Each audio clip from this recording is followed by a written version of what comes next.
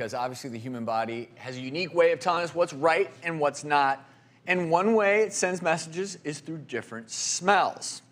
And we have an email from Tricia in Boston. And this is an interesting question. She writes, "Dear doctors, my roommate stinks.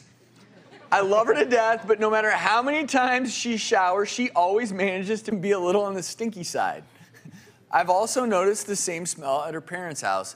Is this a genetic thing or what? Please help." And believe it or not, body odor could be her parents' fault. It could be genetic, a study says, in some situations.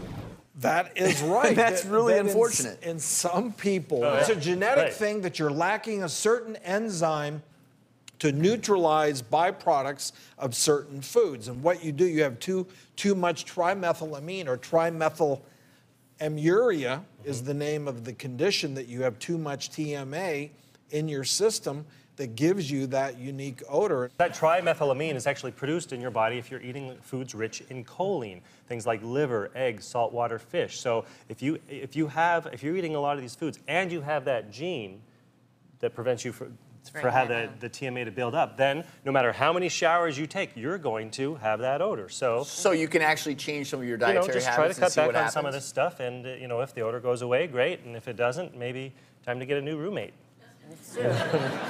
Most of the time with us guys, we stink because we're sweating. We haven't showered in a few days, though. Yeah, but not like this. And the bacteria is loving it.